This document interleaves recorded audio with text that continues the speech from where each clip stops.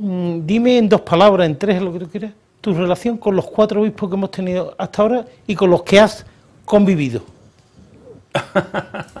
Bueno, yo qué sé, yo recuerdo con don Rafael una relación entrañable, pero don Rafael le cogieron ya los años finales, complicados, ¿no? Pero bueno, pero hay cosas que tú vives en el momento y que después con el paso del tiempo te das cuenta que también por juventud, por cosas no juzgas adecuadamente.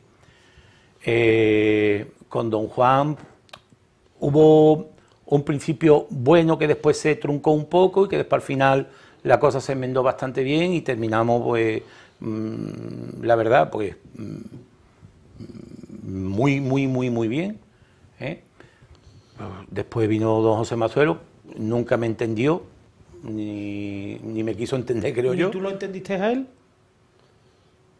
No sé, Te pregunto. yo creo que en esta mesa hay gente hay cierta gente que a lo mejor pudo entenderlo mejor que yo. Yo desde luego no lo entendí.